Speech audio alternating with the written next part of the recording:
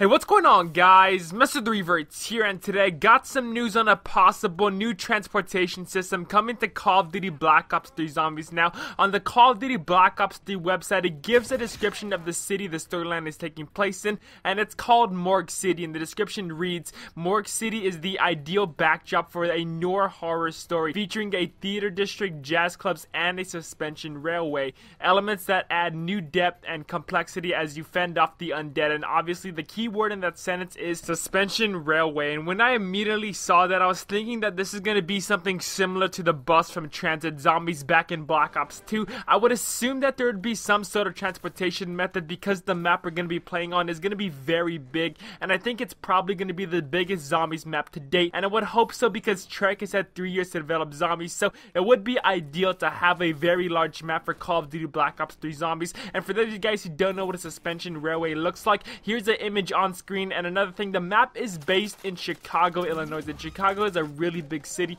so it would make sense to have some sort of transportation method other than walking from place to place. So let me know what you guys think of a suspension railway coming to Call of Duty Black Ops 3 Zombies. Let me know your thoughts and feelings about that. Also, don't forget to drop a like if you guys did enjoy, and make sure for the latest Call of Duty Black Ops 3 news, rumors, information. Thank you for watching. My name is MrTheRevertz. Have a great rest of the day.